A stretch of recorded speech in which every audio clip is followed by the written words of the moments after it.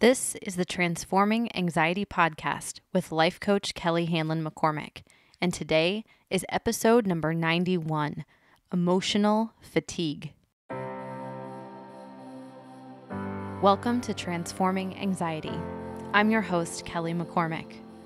I'm a mom to 2 boys, a wife, friend, daughter, and sister, and I'm a certified life coach, yoga teacher, and mindfulness meditation teacher. I'm no stranger to anxiety, and I'm here to teach you how to manage your mind and your emotions so that you too can transform anxiety into calm, peace, and whatever you want for your life. I'm so glad you're here.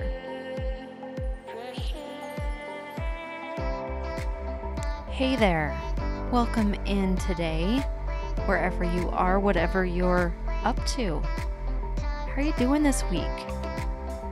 Things here are going fairly well. We just celebrated my dad's 72nd birthday.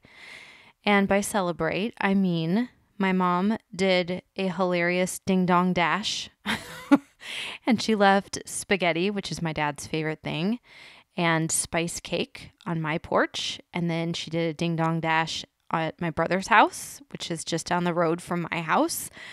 And then we all had dinner, quote unquote, together but apart. You know how we do in pandemic times. So how are your celebrations coming along these days? I feel like we got a bit of a reprieve over the summer because we were able to gather outside a bit more. But I tell you, here in Kansas City, it's definitely turning into fall, and there are as many cold days as there are not. It's getting way harder to plan our outdoor gatherings. So although our fire pit has been used more already this season than in the past few years, like combined. So I guess there are some good things, lots of s'mores and stuff.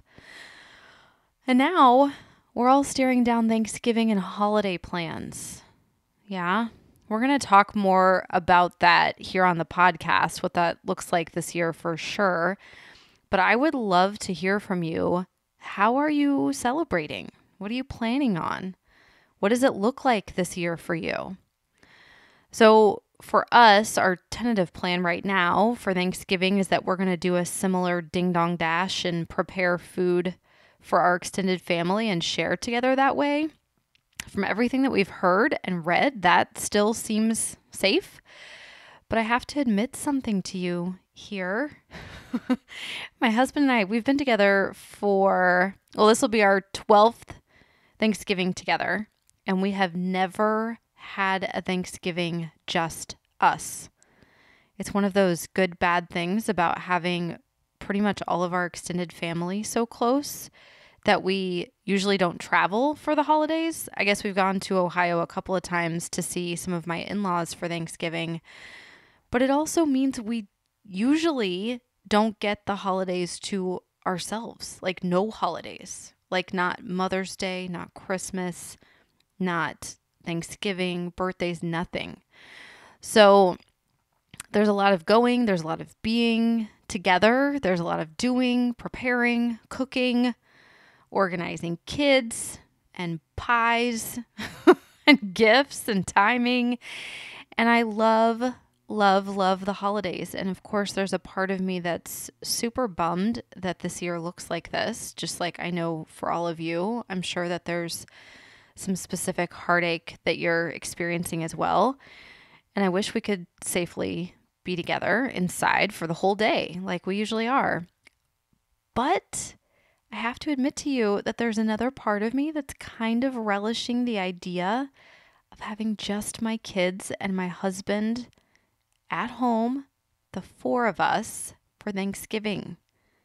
That it will just be us. We can watch the parade in the morning. We can start cooking. We can go for a long walk by the lake. I can read and read and read and read. And then we can eat in our pajamas all day. I definitely wouldn't want this every year. And I'm sure at multiple points throughout the day on Thanksgiving, I'm going to feel super bummed that the pandemic means that we aren't with all of our people. But I guess I'm absolutely also prepared to find the good in this because it feels pretty dang good, at least from here. Bittersweet, I guess, maybe, but absolutely okay. So anyway, that was a long ramble. I would love to hear from you though. How are you feeling about things? How are you thinking about the holidays and your plans, and how are you celebrating? I know we're all over the place on this, but I'd love to hear from you. Do you have questions about this? What should I talk about as I prepare some holiday podcasts? Give me your suggestions. Are you struggling? Are you good? So reach out to me. You can reach out to me on Instagram. I'm at khanlon-mccormick. I'd love to get a DM from you and hear your thoughts and questions. All right. So speaking of the pandemic, speaking of things that are intense and can seem a bit overwhelming, I want to talk about being wiped out today.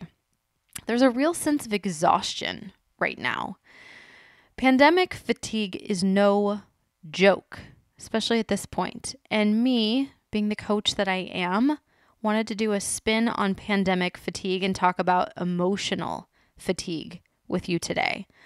Just to bring some awareness to this, to help you identify what's going on for you, what your experience is like right now, and what we can all do to support ourselves in the face of pandemic/emotional fatigue.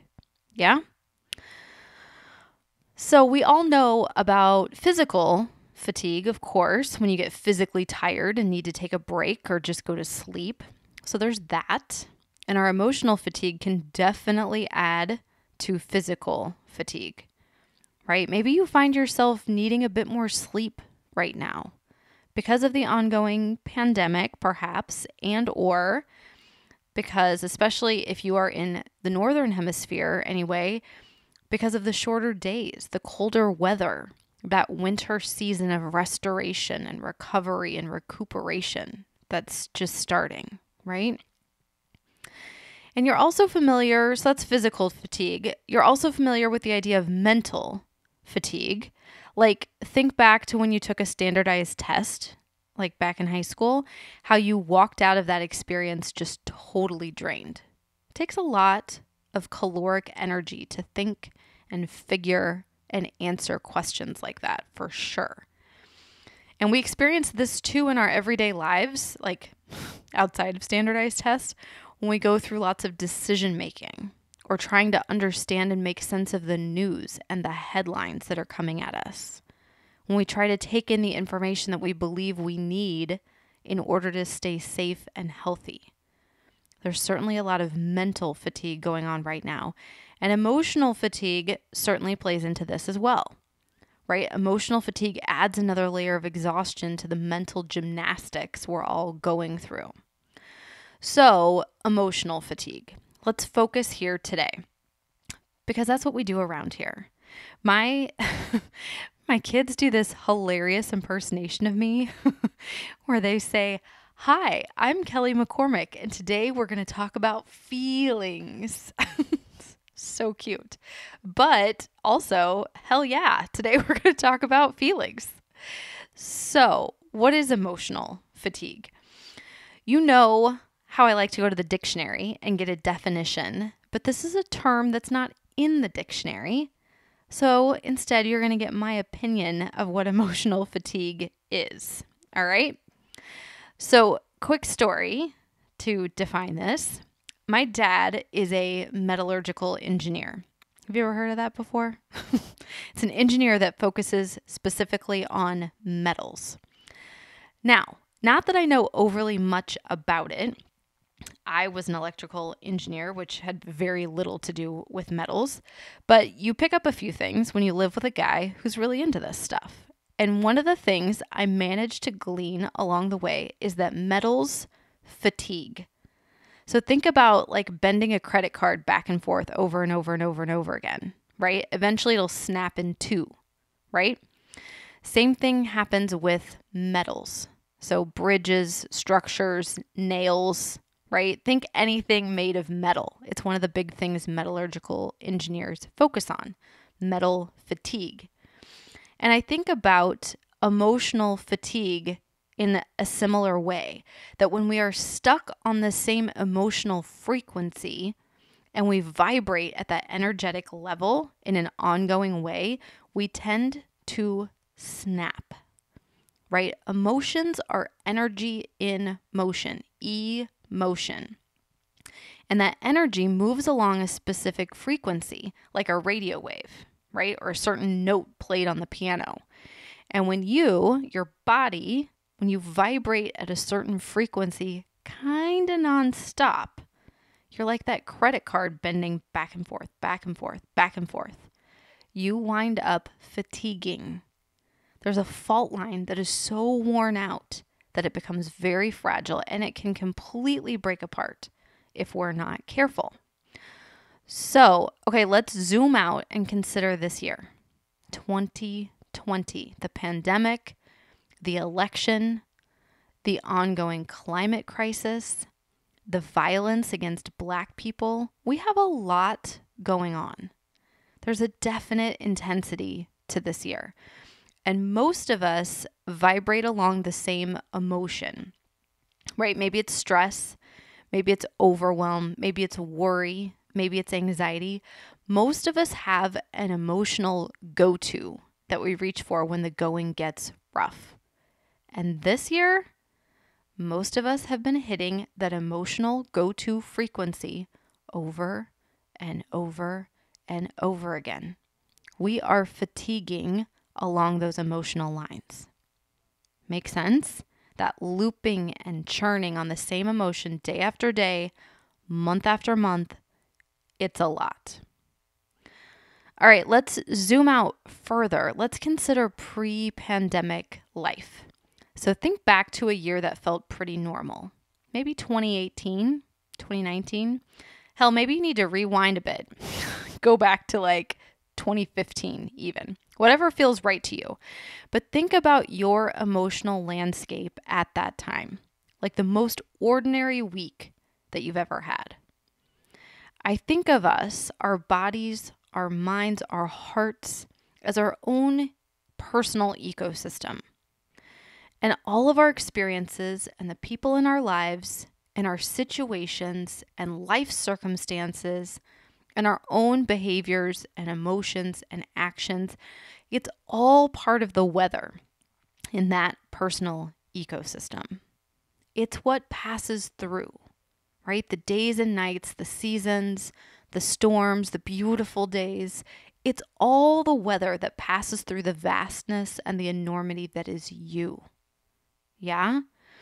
And in that most ordinary day, in that most ordinary week, we allow all of the weather to come through. It just keeps passing. Some days have lots of clouds, there are lots of thoughts, maybe things seem very busy in our minds and our bodies. Maybe other days are more clear, less windy, a bit simpler. The point is, the weather systems just keep passing by. There are more and more and more, and as they come, they go. There's that saying, let what comes come, let what goes go. And that's a normal day in a normal week. Always more is coming. More experiences, more situations, more life. And we let the emotions pass on through. There goes frustration. There goes excitement. There's some sadness and some joy and anger. Oh, there's annoyance. All coming, all going. Now, come back to this moment, this time, right? This era. And the weather patterns, it's like freaking Groundhog Day in our ecosystems right now. More of the same, all day, every week, every month at this point. It's like we just keep ringing the same emotional bells over and over again. And when those personal ecosystems aren't full of change and new emotions and flow, they fatigue. So think, what would it be like to get stuck in a season? Like if it were perpetually fall and Mother Nature just kept trying to wring more autumn out of autumn. it would fatigue, right? You could see like we would run out of fall. The trees would say, no more leaves, I'm done, right? But what if we were always stuck in summer? Things would dry out. They wouldn't rest and go dormant like they do in the winter and then renew and bloom again, right? There's fatigue. So our sense of emotional fatigue right now is very real. It's very much what's happening, pretty much across the board. We are hitting that same frequency over and over again. So, what do we do? I have a couple of ideas for you. Number 1, allow yourself to feel how you feel. Now, this sounds easier than it is to do. In my experience coaching people through this process, I know this sounds easier than it is to actually do. Most of us don't know how to feel our feelings. We know how to resist our feelings. So see if you can find where you're pushing against your emotions. Maybe you're hitting an escape button to numb your feelings, and you'll find a place where you're in resistance instead of acceptance. So to overcome emotional fatigue, we need to truly feel how we feel. Now, I also know this sounds a bit counterintuitive. It seems as if it would be more fatiguing to go all in and feel an emotion all the way through. But I promise you, when you allow the emotions to flow through your body, they dissipate. They have a shelf life and they will naturally expire, but only if we accept them. All right, so that's number 1. Feel how you feel. Next, lean back. Whatever has you caught up, whatever is triggering you, whatever sends you into a mind spin and emotional upheaval, lean back from it. Maybe this means turning off the news and silencing the headline notifications on your phone. Maybe this means taking a break from social media for a week or a month. Maybe this means leaning out of relationships that tend to spin in negativity and stress, spending less time and energy involved in that drama. Maybe this means cultivating a still point and returning to it, reaching in like it's your own personal home base again and again. When you allow yourself to feel how you feel, you'll be with reality. You'll be aligned with what's showing up for you. And from there, you can evaluate where you want or need to lean back, where you can cut down on the drama. Maybe it's the stimulation. Maybe it's the chaos. Some networks, some people, some situations love drama. That's fine. But you get to choose whether you want to be a part of it or not. All right, lastly, a lot of emotional fatigue comes up for us when we time travel in our minds. Our minds like to travel back to the past and either replay conversations, replay headlines, replay situations, actions. We either find fault with it, we hope it doesn't happen again, and then we use those as a weapon against ourselves. Have you noticed? This is not great. And we time travel to the future, right? To this fantasy land that doesn't even exist. And we try to control things out there so that they meet our current preferences and our expectations. So the past only exists in your mind. It's over. The future isn't here yet. So there's truly nothing to manipulate or to change or to control. By going to the past or the future in your mind, you, of course, miss the present. And this moment, this one right here, this is reality. What's real and true for you right now? How are you feeling right now? What's coming up for you right now? Maybe this moment is quiet and everything is fine. Great. Now, maybe this moment is a little hectic and things aren't so great. That's okay too. Because here's the deal. It's far less fatiguing to stay right here with what is than it is to try to control how you're feeling by time traveling in your mind to places that either no longer exist or don't exist yet. That is what can wear you out. So quick recap. Number 1, feel how you feel. Accept and allow your emotions. That's first. Then lean back if you need to, right? Find circumstances or people or situations that spin up drama or stimulation and lean back. Create some space. Give yourself some room. And then be here in this moment. Stop trying to time travel. You, your emotions, your sense of self, you're here, right here in this moment. The past is over. The future is not here yet. So stay here with what's real. It's far less fatiguing.